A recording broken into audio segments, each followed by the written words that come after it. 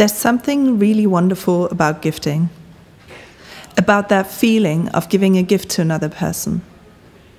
What I would like to explore with you today is how gifting can feel like true magic, and how this magic has the potential to transform all our lives. Now, to begin, I'd like to ask you to all close your eyes. Yes, close your eyes. And think of the last time that someone did something for you, or you did something for someone, as a pure act of kindness. Can you touch that feeling where you felt loved, connected, and taken care of? It could be something simple like, you gave someone literally half a sandwich when they were really hungry, or something much bigger like a second-hand phone that you couldn't afford in that moment. Whatever it is you're thinking of, hold that feeling.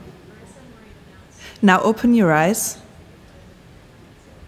Isn't it fascinating what we all just did there? I think we touched on something that is inherently human. Gifting is an essential way of connecting, and I think ultimately it's an expression of love.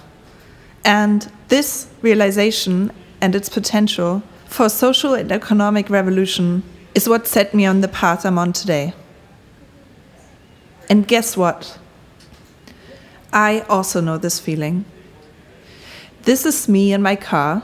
I received this car from a family friend called Udo. Now, Udo owns a car recycling plant outside of Berlin, and he recycles hundreds of cars every year, or he resells them as second-hand cars.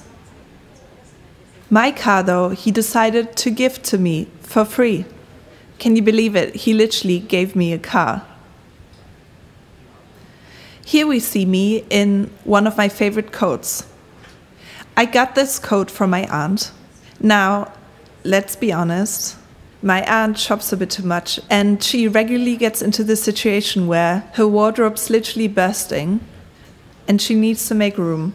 So in order to do that, she decided to give this coat to me. Let's think for a second.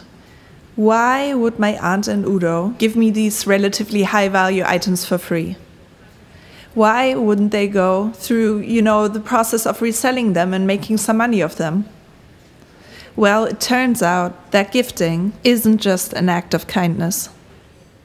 Gifting is also the most efficient transaction ever. And the truth is that most of us lack the time and motivation to go through a resale of literally every item we have sitting around. And what we would rather do is give it to someone who could still value it, use it, and make the most of it. So I think it's fair to say that actually, with gifting, there's no downsides. Both my aunt and Udo got rid of what they no longer needed, and I was able to get something I could use in everyday life. So to summarize, gifting only has upsides. Gifting creates true relationships, and gifting makes people happy. And here comes the best news about me receiving these items. Nothing new had to be produced for me to get them. And why is this important? Well, you might not realize, but depending on the category, up to 50% of consumer goods produced are actually never used by anyone. As a global society, we're shockingly wasteful. Yet we have this inherent feeling of constantly needing to buy more and more. And with climate change on the rise, we all know that we have to solve this problem of overconsumption. So, how would we go about such a change?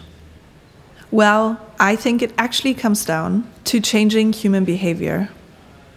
Capitalism has taught us that we need to buy more and more and then actually throw out what we bought yesterday. So I think it's fair to say that what we really need is to get out of this situation where we have, one t-shirt made and one t-shirt wasted. What we need to get to is a mindset shift where we are able to show ourselves that we are enough, that we're taken care of, and that we can stop buying. And if we look at the theory, at Maslow's hierarchy of needs, for example, what we would have to move to is this level. It's called self-actualization, literally a level where we can show ourselves that we live in abundance, and we need to do so on a mass scale. Now, when we did the little exercise earlier, I think we discovered an open secret. This state is actually readily available to all of us. All we have to do is to create new structures that would allow for us to normalize gifting in everyday life. And this realization is what led to creating my startup Gifted. Gifted is a new platform for the free redistribution of consumer goods. And building this ecosystem for a while, I've actually come to understand some really interesting facts, which I'd like to share with you today. Number one, it is true, people aren't just motivated by money. People are also motivated by a sense of status, social connection, and a sense of happiness. Number two, gifting creates true relationships. There's no sense of loyalty that you can create through a monetary transaction as you can create through gifting. And thirdly, and most importantly, goods move so much faster. When you gift something, we see on Gifted that actually often 80% of items uploaded are reserved and then picked up within a matter of days.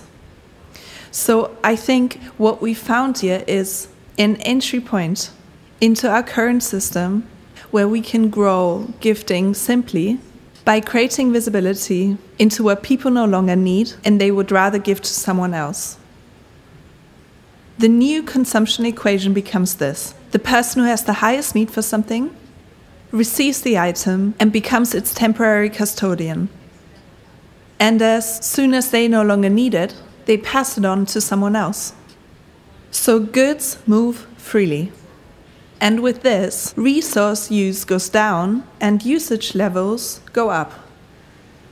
At the same time, we achieve this mindset shift where people can have that sense of being enough, being taken care of. And I believe we can show ourselves that we are capable of living in loving reciprocity with each other. And what's really great about this as well is that the status equation now becomes, what can I give instead of what can I get? And what's great about gifting? Establishing gifting economies is super easy because gifting is an inherently human behavior.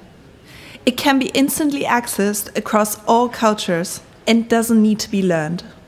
All we have to do is to create the right infrastructures for people to engage in this way. I firmly believe the majority of people want to do good. What we have to do is create a way for them to feel safe and taken care of. If we manage to do so, I think we can show ourselves that as a species we are ready to evolve to a level where we can live in loving harmony with the planet and our environment. The truth is, you all carry that spark of change within you. I encourage you today, use it. It can move our world. Thank you.